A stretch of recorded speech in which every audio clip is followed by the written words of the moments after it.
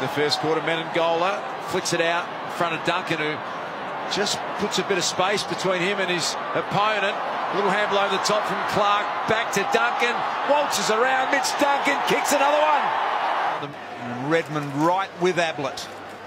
Been in good touch. Hawkins doing the ruck work here. Out the back, Menengola. Got the little one off to Duncan. Right foot snap, good purchase. 3 goals for the Cats. We spoke about Tim Kelly. He wasn't picked up, and he said if I was, I would have been...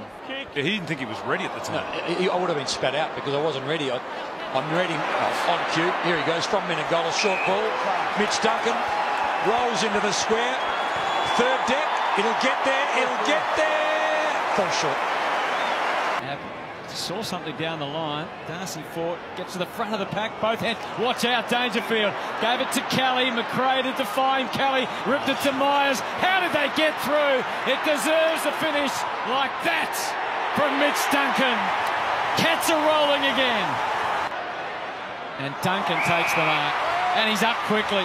The Cats can feel an opportunity here. Kelly for Myers. You can't help it. Look at the contrast. Duncan fully loaded. Two teams. One knows exactly what to do in this situation. The other one's still finding their feet, finding their way. Duncan runs onto it, has a shot from 50. He is in superb form.